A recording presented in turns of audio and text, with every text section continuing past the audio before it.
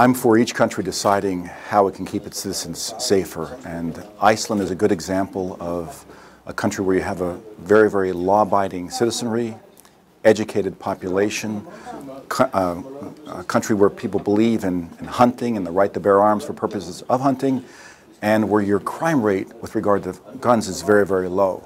So my belief is Iceland is a model country in terms of to prove that you can be armed as a citizenry, have an armed citizenry, and still have a safe country. Yeah. So we can lead by example, or other countries can look at Iceland as an example in that matter. You can look at Iceland as an example that you can have a highly armed citizenry in relation to the population and still have a safe country. What I don't want people to do is to think that you can use the Iceland model and transplant it to another country.